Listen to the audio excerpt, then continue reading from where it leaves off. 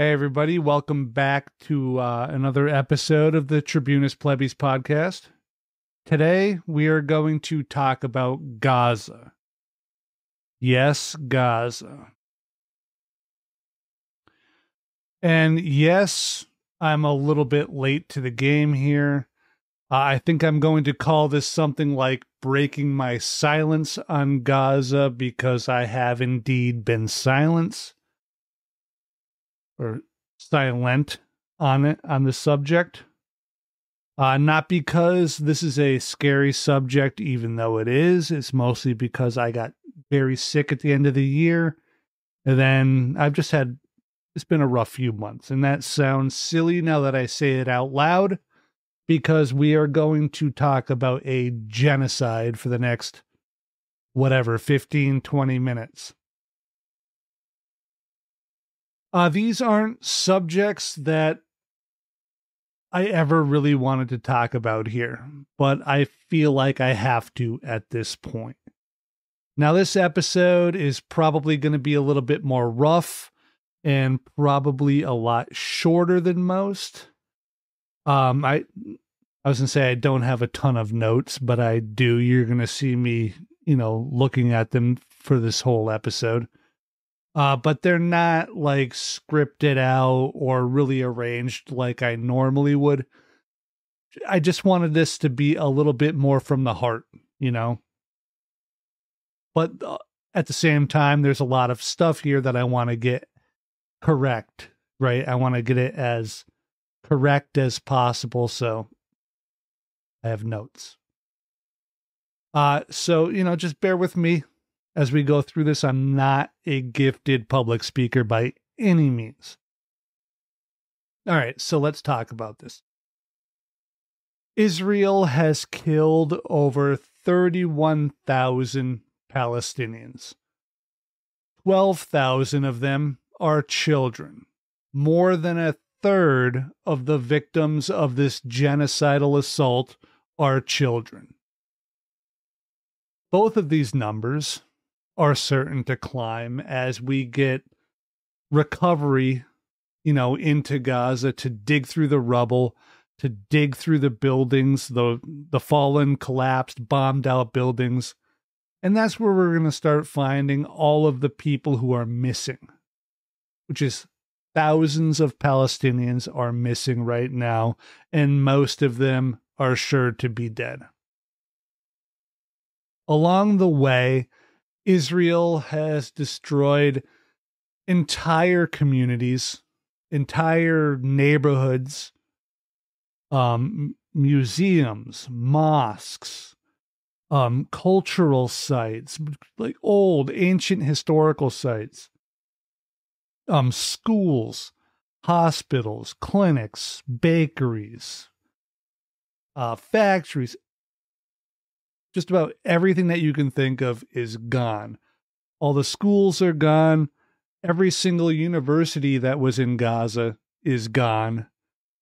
And they've all been destroyed with bombs, shells, artillery, machine guns, tank fire, or did I say artillery?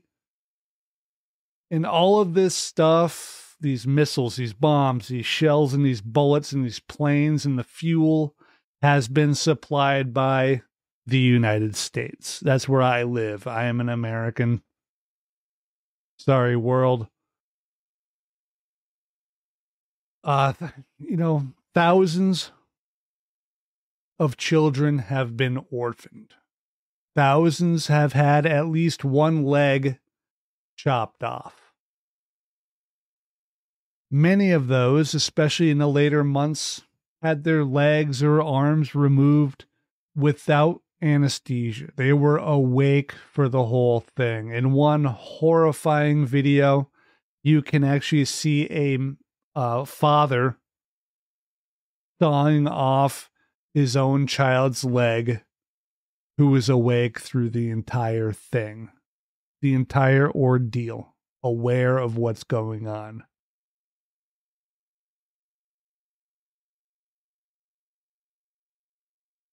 Right now, about 20% of children in Gaza who are under the age of 2 are now suffering from wasting.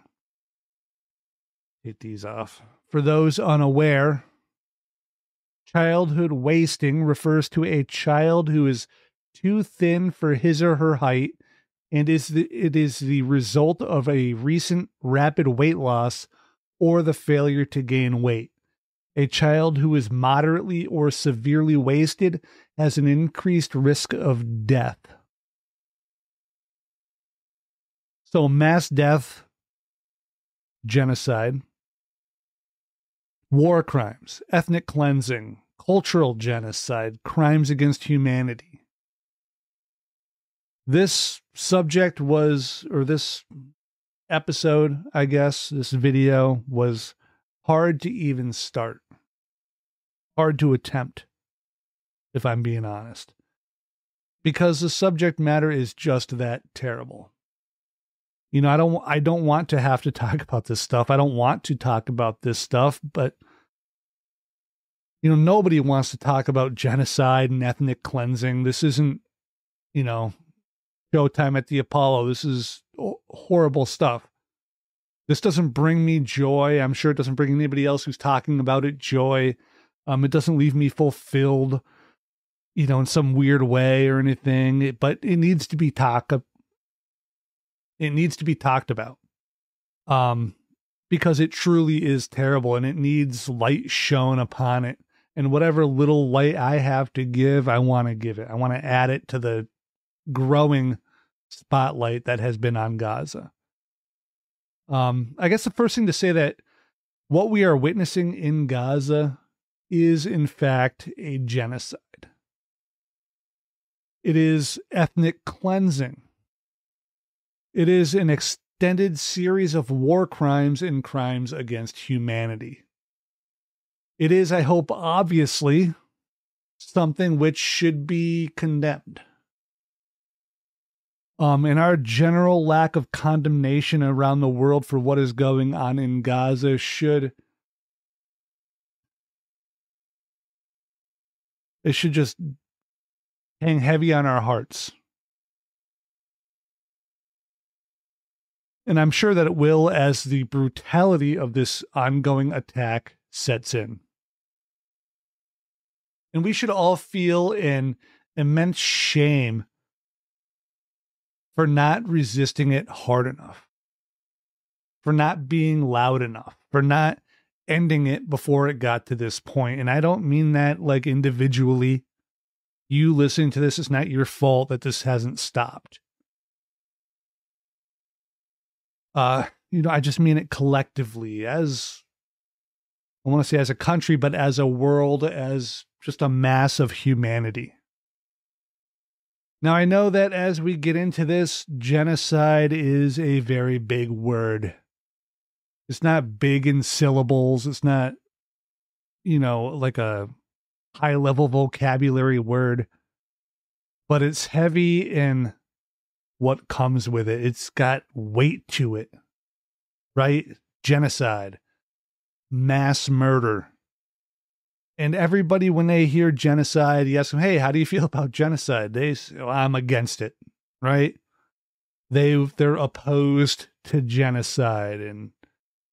But the problem is that we say that we're opposed to genocide, but when it's happening, we refuse to acknowledge that it is genocide. Because if we did acknowledge it, then we would be forced to stop it. And since we don't want to stop it, we can't admit that it is in fact genocide. And that is pretty sick. And as I say that, I know that some people listening to this, they want to pull up a definition of the word genocide. And they want to break it down, you know, section by section, line by line, sentence by sentence, even word for word. And they want to say, well, what do they mean by if right here? What do they mean by should? What do they mean by is? And they do that because they want to find a way to plausibly say, or at least to plausibly make an argument that this is not genocide. They want to just wring it out and parse it out and say, well, because that period is right there instead of there, so therefore this isn't genocide, man.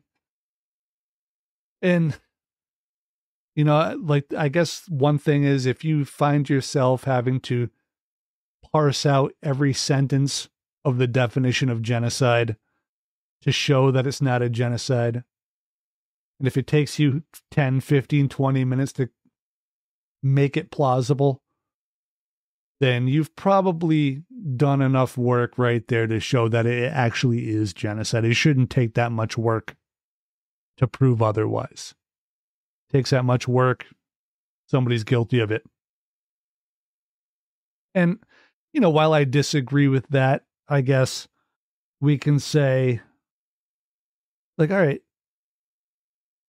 maybe me pulling up another definition of genocide and trying to convince you that your parsing is different than my.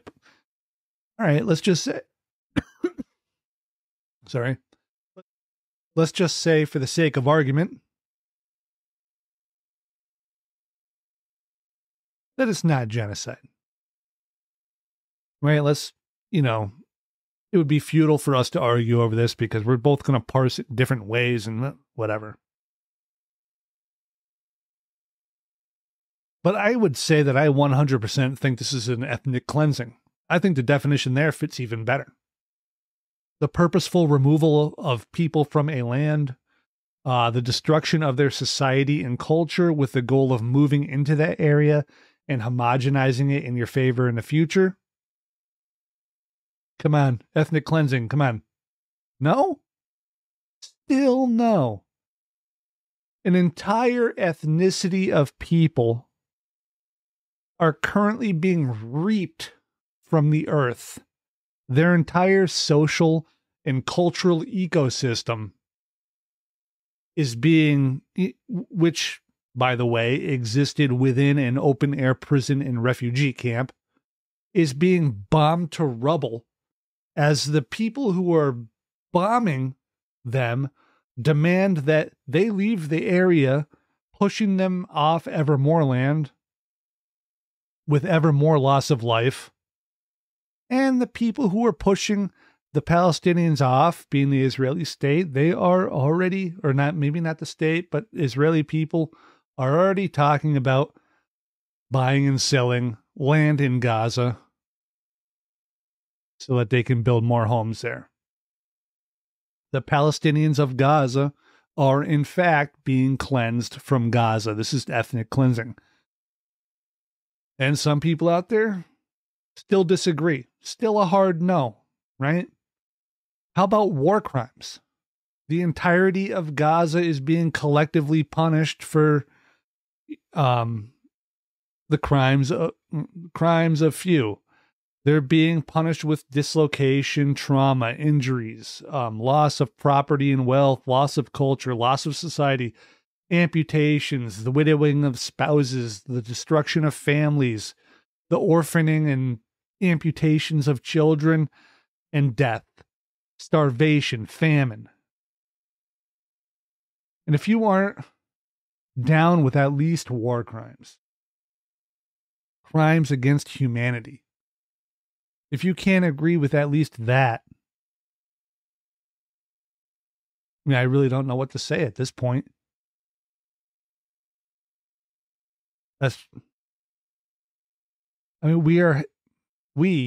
Me and you are both having a genocide live stream to us daily. It's coming right into our homes. You can literally watch it happen on TikTok or wherever, you know, Twitter, Snapchat, Telegram channels. You can see this. There's no fog of war here. This isn't, you know, happening behind enemy lines on some, you know, continent where nobody knows what's going on. Like, we have the technology. This is being FaceTime directly to us at the speed of satellite relays and fiber optics and coax cable and Wi-Fi. We can see it. There's no, State Department or newsrooms or newspapers or reporters filtering this. They aren't deciding what we see. We can see it. At least if you're looking for it, if you pay attention. And if all you're doing is watching, Fox and CNN or reading the New York Times, and you're relying on them to tell you what's going on, then that's part of the problem that we're having. The country I live in, the United States, they have taken the brave stance of allowing a genocide to be conducted under their watchful gaze. And it gets even worse than that. It's difficult to look at the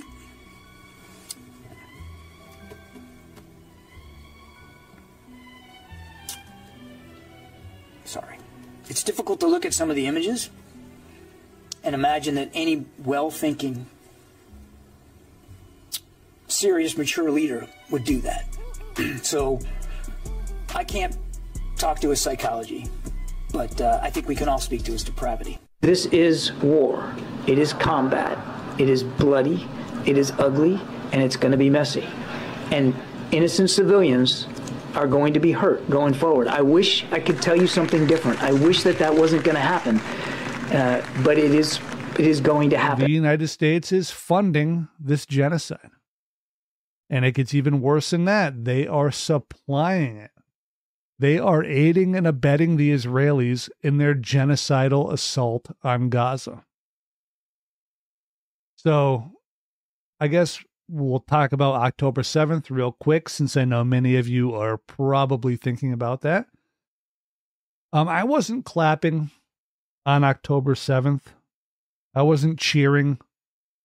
I know some people cheered, but I just can't do it. Maybe I'm too soft. I don't know, but I just can't. A lot of Israelis died that day. I think it was 1,200 civilians plus some attacks on military installations. I'm not sure how many military people died, but a lot of human life was lost. But, and I know that there's going to be a lot of people who hear a but here and are going to lose their minds, but the history of the world did not begin on the morning of October 7th of 2023. We cannot ignore the past 80 years or so of history, or Zionism from its beginnings in the late 19th century, the 1890s, I think. Maybe even a little bit before that. And then it's turbocharging in the 30s and 40s, and then, of course, after World War II, when the Holocaust fully came to light. And we can't ignore the settler colonization of Palestine, nor can we outright reject the right of the oppressed and occupied to resist their oppressors and occupiers. And yes, I know that viewing October 7th as, both horrible in many ways and in some ways understandable or defensible is a conflict. And no, I don't know how to suss that out entirely. Yes, I care. And yes, I truly do believe that the concept of analysis and explanation is not justification is true. But, it's just, I don't know, I'm conflicted. I'm a human being and I got conflict and I have to try to, deal with that and suss it out. But I don't want violence.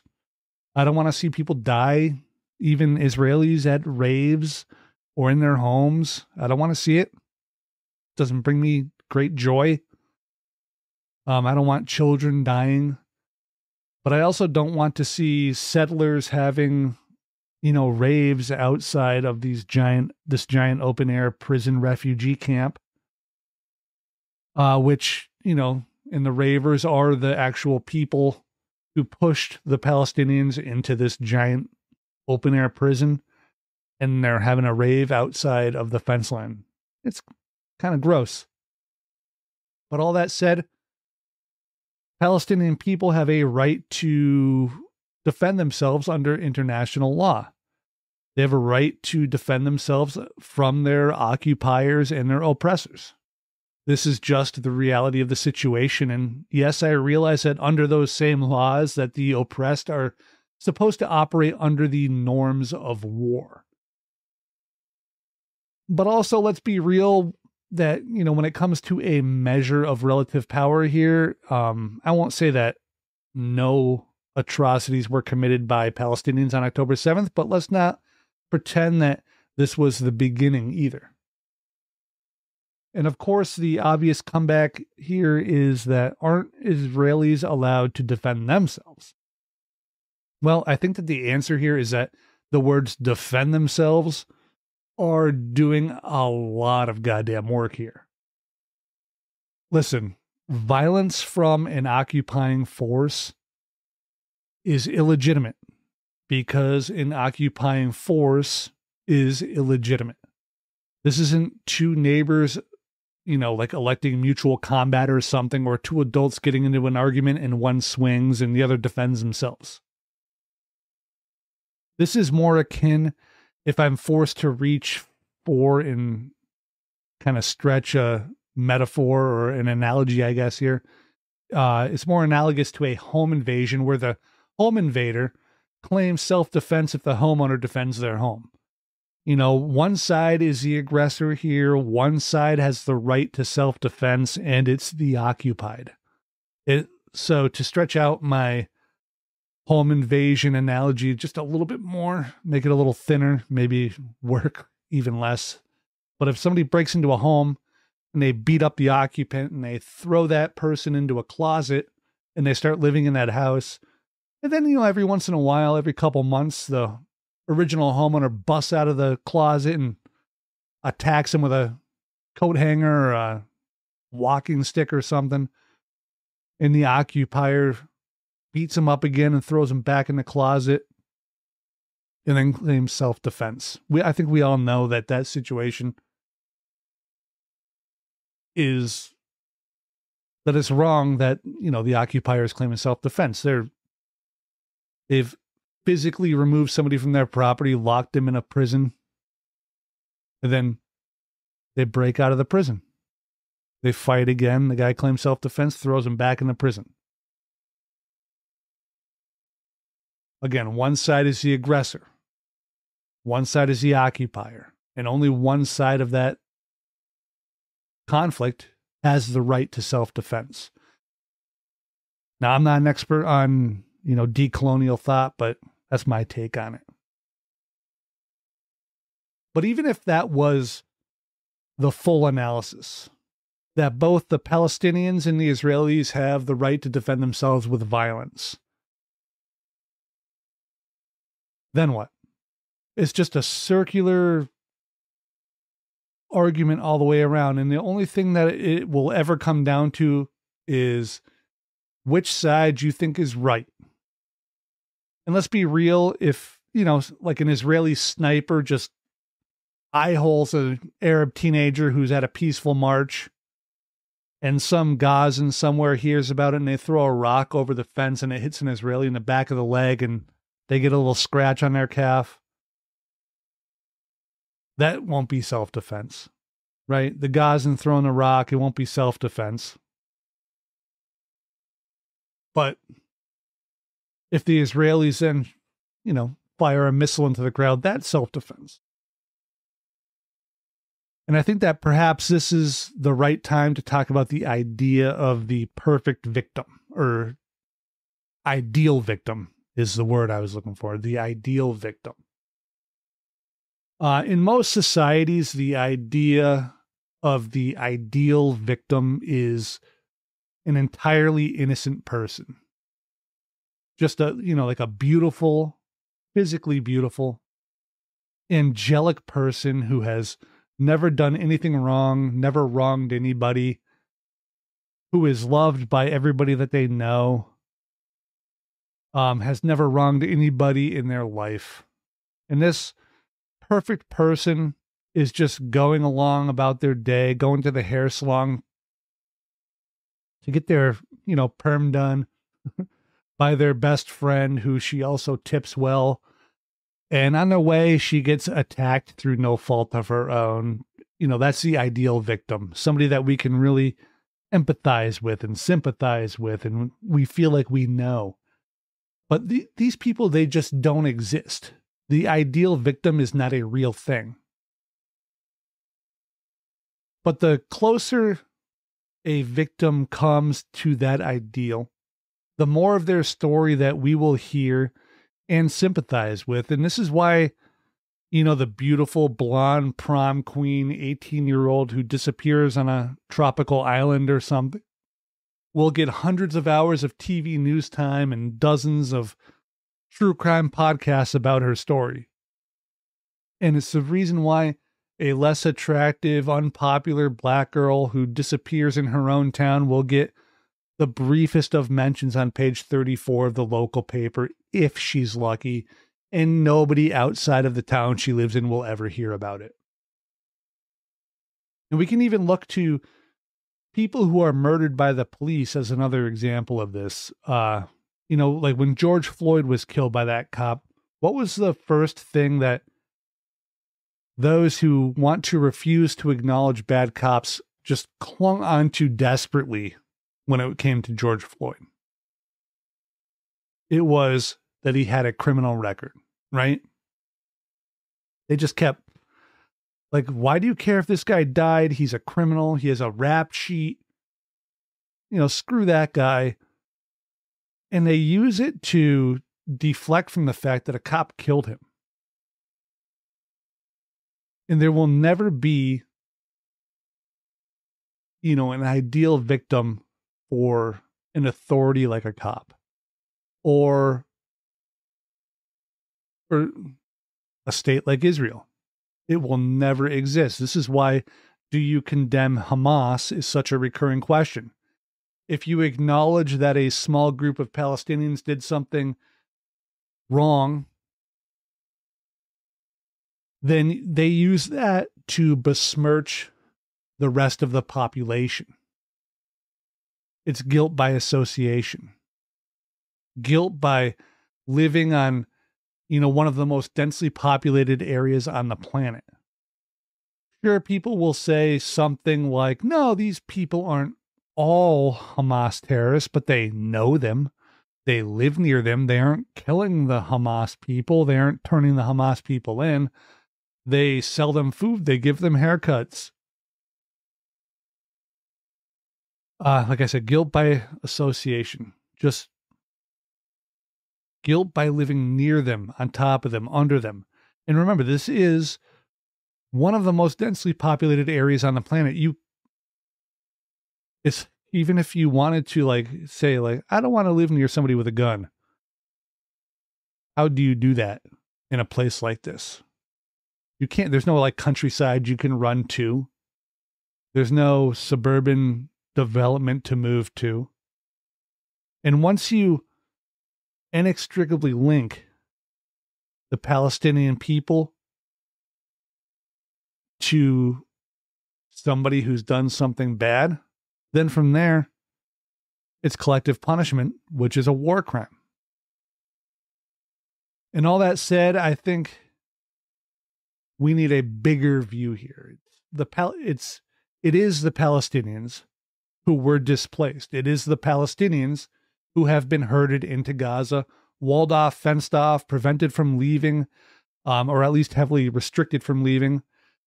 Somebody else controls their prison, who goes in and out, what gets in and out, what they can own, what they can't.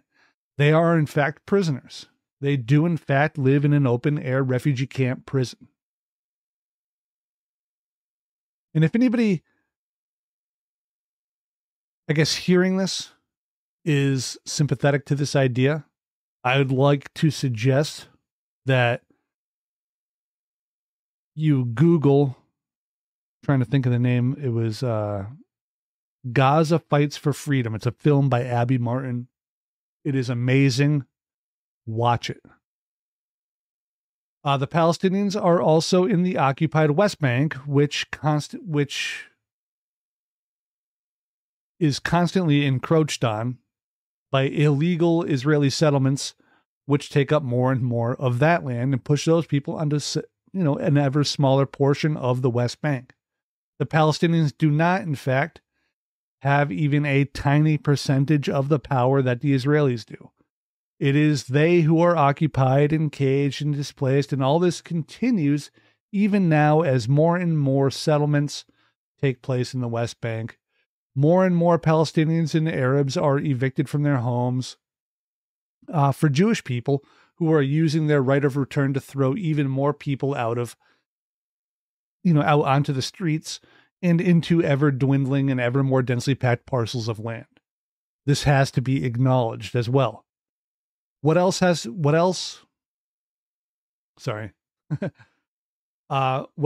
be acknowledged is that an actual state,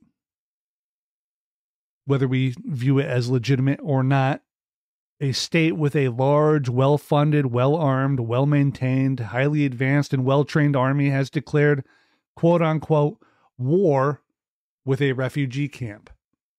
And now, because of that so-called war, Gaza is being obliterated from the map, and the people within it are being driven towards another country, Egypt, herded there by violence and starvation. Since October 7th, we've seen over 30,000 Palestinians killed. I think the last I saw was a little over 31,000 official numbers. The majority of those people are women and children. Like I said, I think children are 12,000, more than a third, and most of the rest are women. I've seen numbers saying that 2/3 of all of the dead are women and children. And these numbers are, again, likely on the low side. As people go back into Gaza and find the bodies under the rubble, it will go up. This is genocide. At least 2 million people out of a population of 2.2 million people have been displaced. This is genocide. Half of Gaza's population are on the verge of starvation as Israel blocks aid shipments at the border crossing. Oftentimes, these aid shipments and these entrances to Gaza are being blocked by Israeli citizens, not even the military. They're making picnics of it. They're bringing their families. And when they stop trucks, they sit down in their chairs and they cheer. They say things like, "Good, starve them. They can die. They're animals. They're vermin." This is genocide. Democracy Now! Recently reported that at least 23 people have been murdered by these policies and starved to death. Of those 23 dead, 20 of them are children. Or were children. I should use a past tense just to hammer home the point here. This is genocide. The UN is predicting that if conditions hold as they are, there will be 2,000 people dying per day due to starvation by May. This is genocide. Since the Israeli strikes began and through February 1st, more than 10 children per day have lost at least one appendage, the vast majority of them being legs. Many of them have had both legs amputated. 10 children per day have had amputations. And like I said, for a lot of that time, there were no anesthetics to give these children, so they were fully awake and aware of what was going on as their legs were being removed. Often in non-sterile environments because so many hospitals have been bombed. This is genocide. Israel bombed the last remaining UNRWA aid station recently, where they murdered 5 aid workers. The IDF has fired on civilians waiting on aid,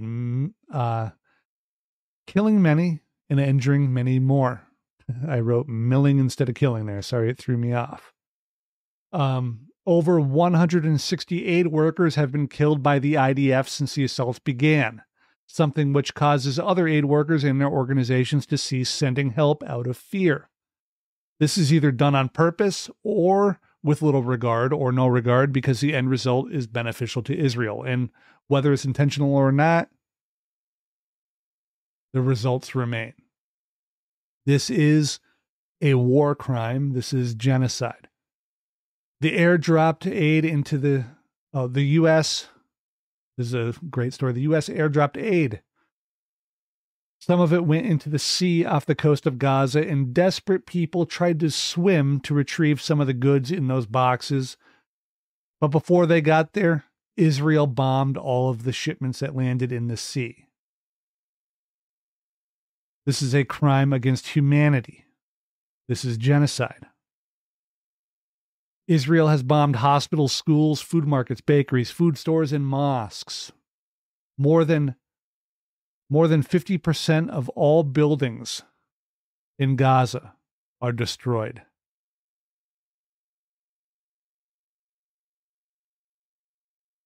I lost my note place.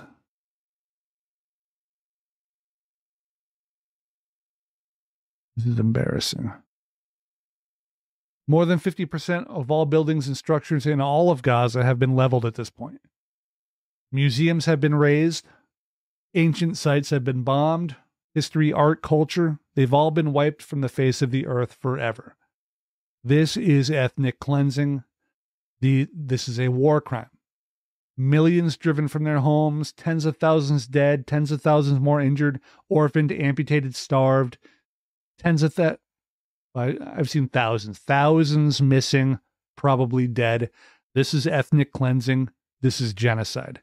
There is no argument that this is some sort of proportional or justified response to October 7th. There just simply is no argument for that. This is a clear-cut example of collective punishment.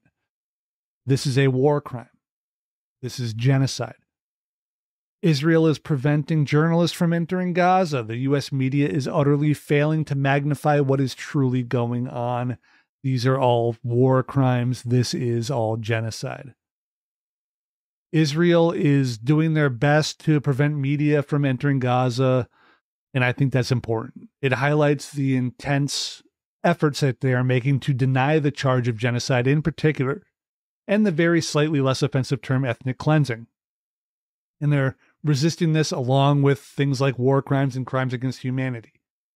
And if I'm right in how I'm viewing this, they simply have to maintain that facade. They have to.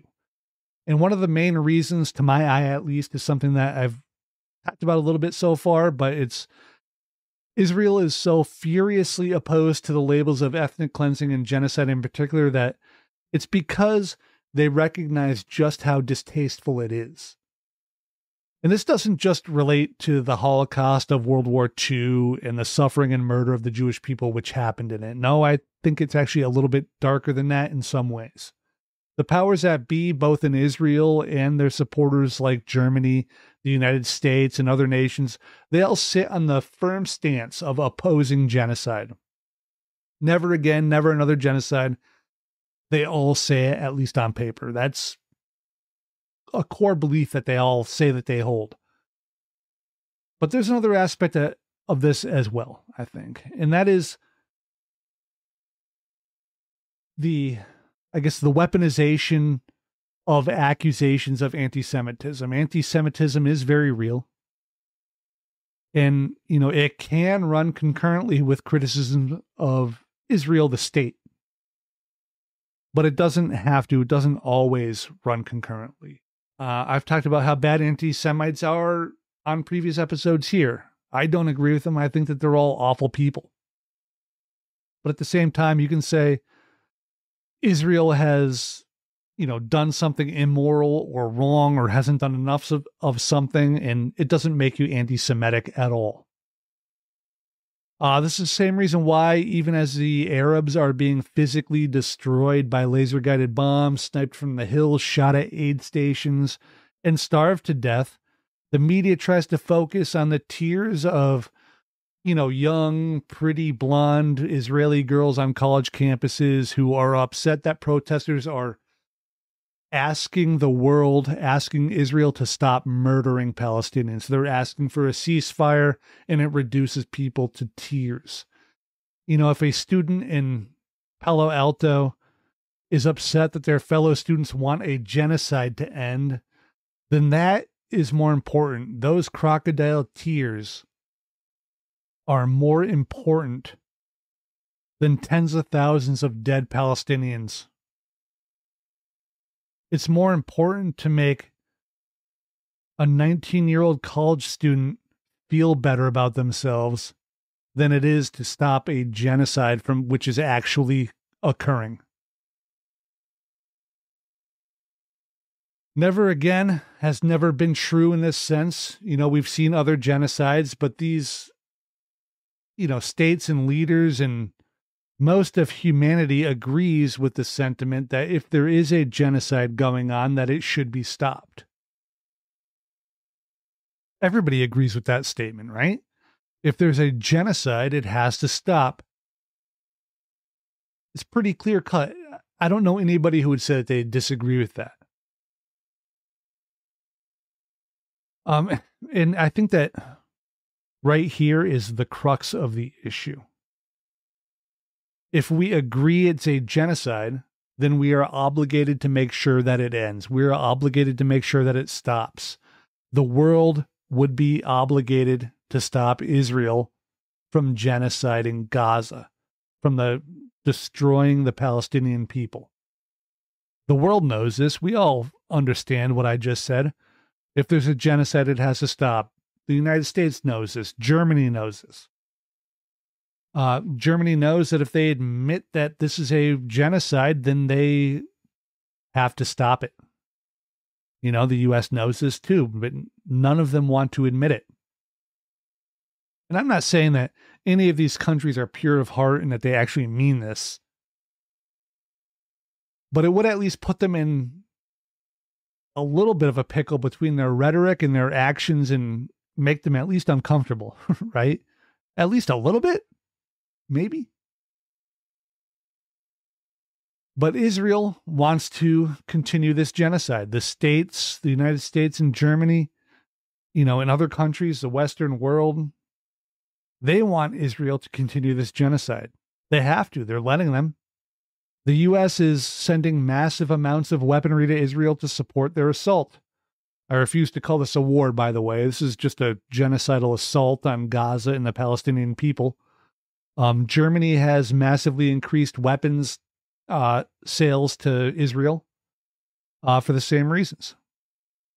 The West is aiding a genocide, and they're justifying it by calling the obliteration of a prison camp of one of the most densely populated places on earth by a state military self-defense. It's preposterous. We are watching it happen on real time, live on our computers and TVs, and we just sit by. Our leaders sit by. The countries sit by. The Biden, well, actually, you know what? It's not. I misspoke. We're not sitting by. The countries aren't sitting by. The Biden administration is supporting the genocide. They are sending ammunition to help Israel achieve their ultimate goal of wiping Gaza as we know it off the map in an effort to reduce the Palestinian people to as low a population number as they possibly can.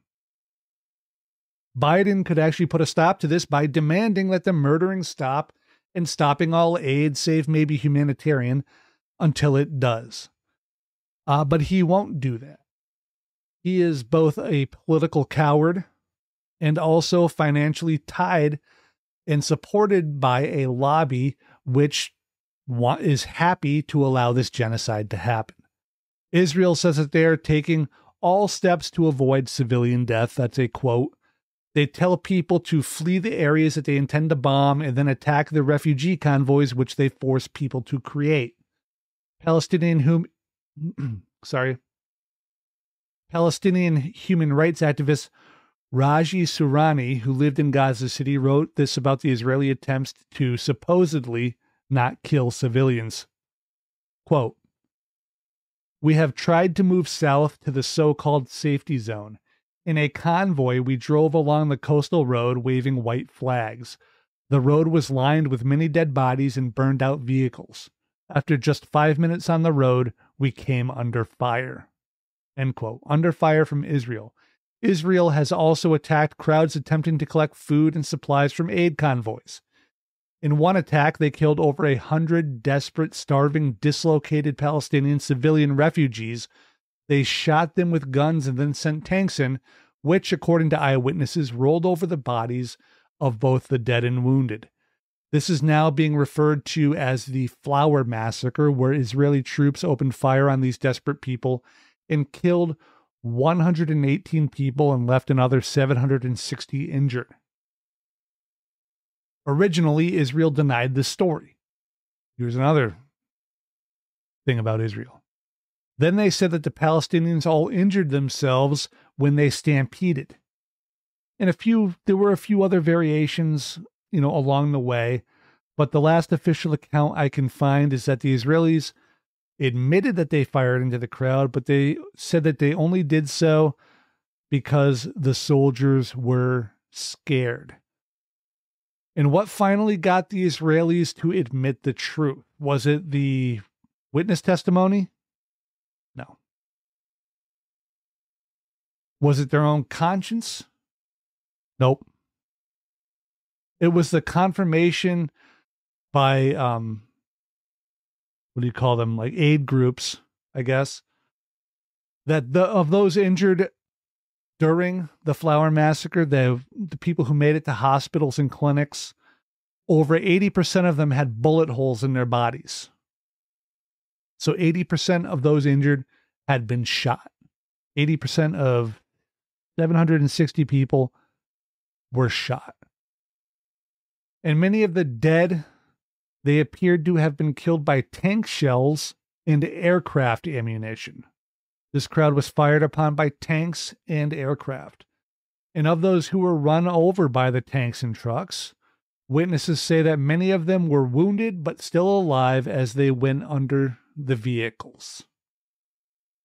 The ease with which the Israeli state lies about killing is rivaled only by the ease with which they can justify these atrocities. This is from a Jacobin article by Yuval Abraham. Quote, as leaked analysis by the Dutch defense attaché in Tel Aviv put it, Israel intends to deliberately cause enormous destruction to the infrastructure and civilian centers. Within the IDF, strikes of this nature are called power targets.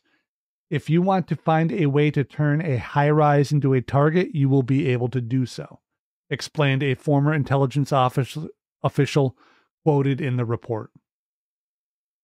Official claims that such targets are tied to Hamas are, quote, an excuse that allows the army to cause a lot of destruction in Gaza, end quote, said a source who was involved in developing targets in previous rounds of fighting in Gaza. That is what they told us, end quote. This goes along with dozens of Israeli officials, both in the government and military, who say similar things. I'm going to read a few of them here.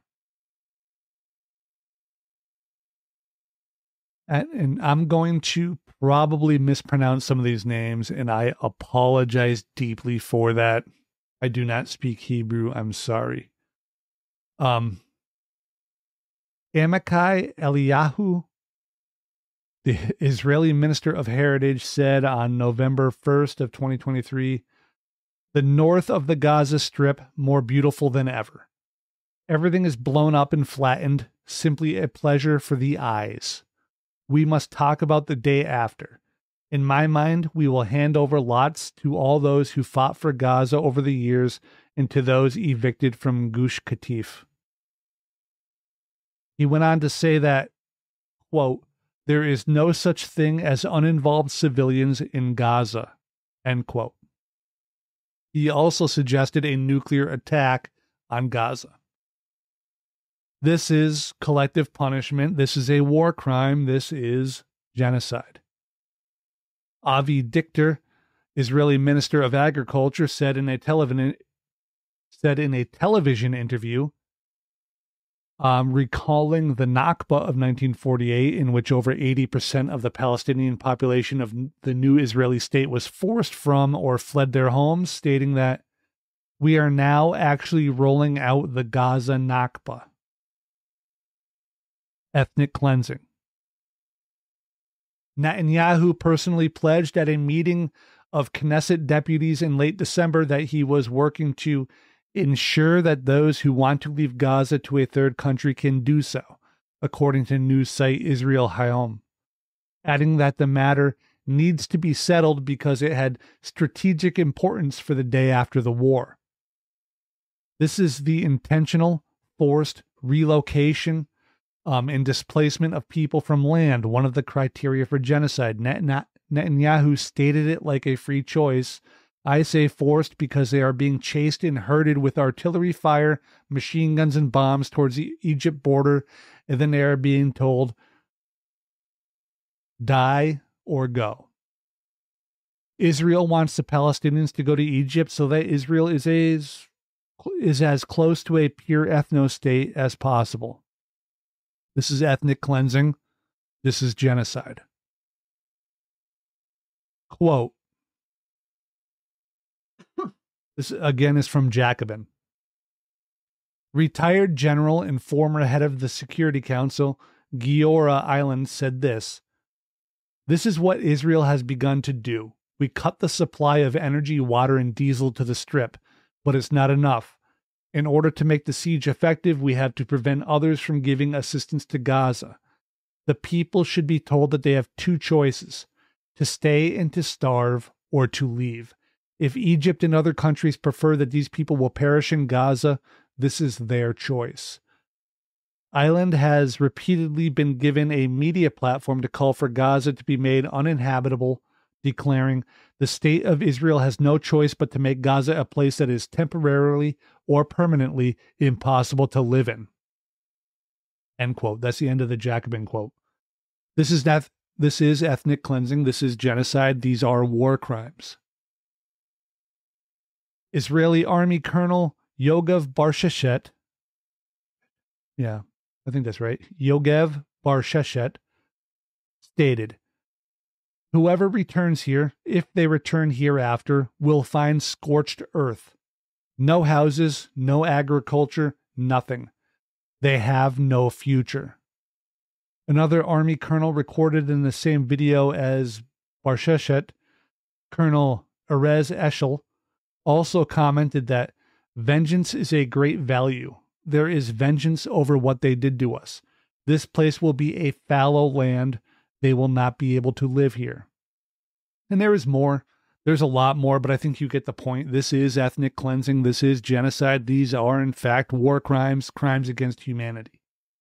And listen, I don't want to sit here and, list quotes and stats for a full hour. I think that's probably enough for now. I think that we probably all get the point here. Nothing I'm saying is new or shocking, and as far as I know, none of it is factually incorrect. And, I may have faults here. I may not, be perfect. I may not think about things perfectly, but one thing I do always try to do, or I was going to say always do, but I always try to be honest and truthful with you. I try not to lie. If I get something wrong, please hit me up in the comments or social media. I am not an expert on this stuff. I want to get it right. This situation isn't something I take lightly, nor are the words that I'm speaking to you. I desperately want to be accurate here. But what Israel is doing here is on purpose. This isn't a case of human shields or missiles in homes. If an out-and-out bad guy is hiding behind a civilian and you shoot through that innocent person's chest to kill the bad guy, you've made a choice. You're doing it on purpose, a choice to murder that innocent person in pursuit of your goals. And if you then go on to blow up the bad guy's house with his family inside of it, and then neighbors' houses just because they know him, and, all of the places and businesses that surround them, and then, retroactively come up with reasons to do it, you've also made a choice. Israel is making a choice here. The wrong choice. But it is a choice. And when you make that choice, you are culpable for all of that death. You are culpable for the genocide. You are culpable for the suffering. And the suffering in Gaza right now is immense. They have starvation and famine. Like I said before, 23 people have died of starvation so far as of yesterday. I believe I read that first story. 20 of those dead are children, and it's only going to get worse. The supposed food that the lucky ones manage to get is often little more than slop or even years-old canned food that tastes more of tin than they do of whatever food that is supposedly within those cans. You know, and even like the fresher food, the better food, it's just being kind of, it doesn't look much better as it's being just sloshed into dirty buckets or whatever containers people can find. There is, you know, video out there of children, you know, sticking their hands into just the dirt on the side of the road where flour bags had leaked from trucks which are transporting aid deeper into Gaza. And they're just taking this, you know, 50-50 mixture of sand and flour and literally just putting it in their pockets so that they can try to get it home and make something out of it. And so as I guess we wrap this up, we come to an end here, let's take a few minutes to really consider the lives of these people. And they are people. They're not vermin or monsters or evil or some weird other like the Israelis are telling us. They're just people. They're Palestinian people who live in Gaza. They're human beings just trying to survive. There are not enough bathrooms. I doubt showers are even existent for nearly everybody, but I heard a woman talking about people spending an entire day waiting for a bathroom. And this might seem absurd, you know, a days long line to go to the bathroom, but it actually connects with a story I read about a refugee camp in Greece where people were choosing not to defecate for multiple days before losing an entire day to waiting to use a porta potty or an outhouse. I think it was an outhouse, they said.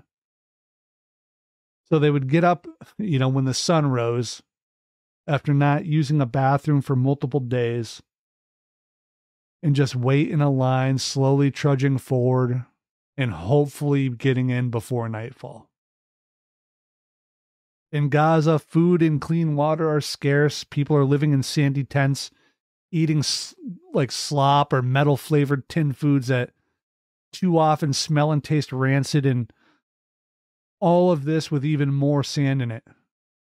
Orphan children finding comfort where they can, mothers who've lost their children, and husbands who are wandering around looking for food, looking for their friends, family, anything.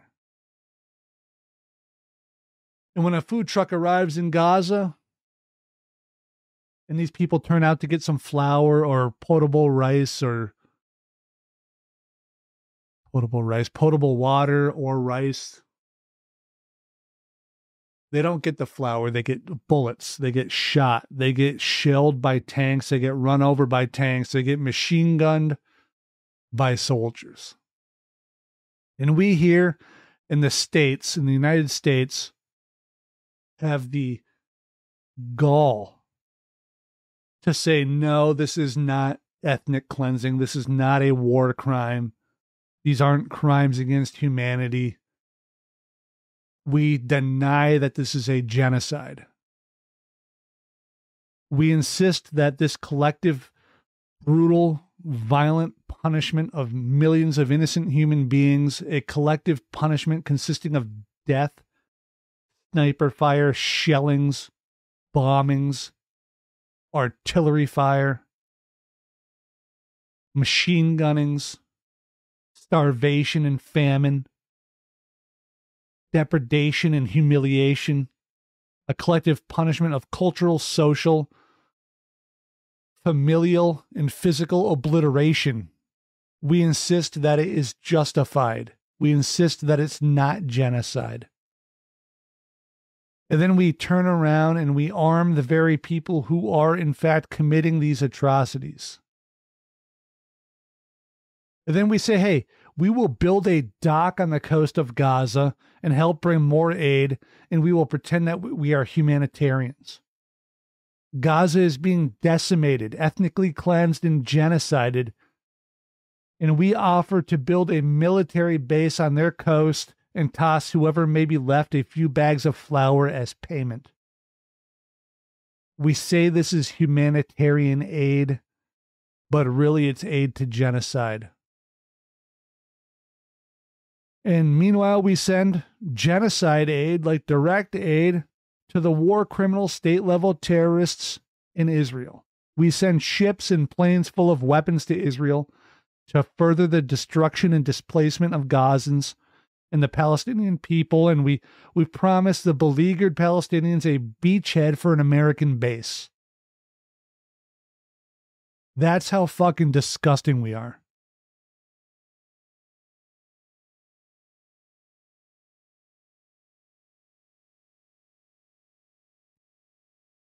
From the river to the sea, Palestine will be free.